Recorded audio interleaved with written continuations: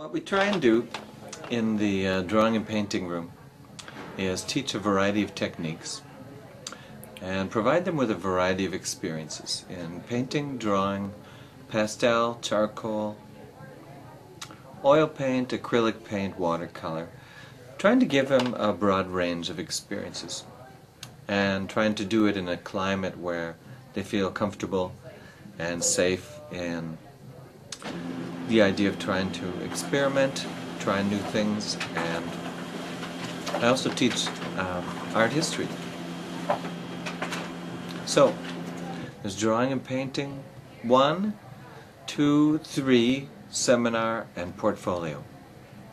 And it's a wonderful climate where I think students can create and grow and try new and different techniques and inspiring climate.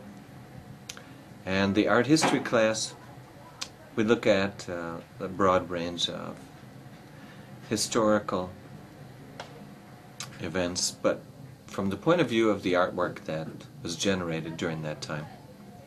So it involves lecture and presentations and field trips, and it's a really inspiring class.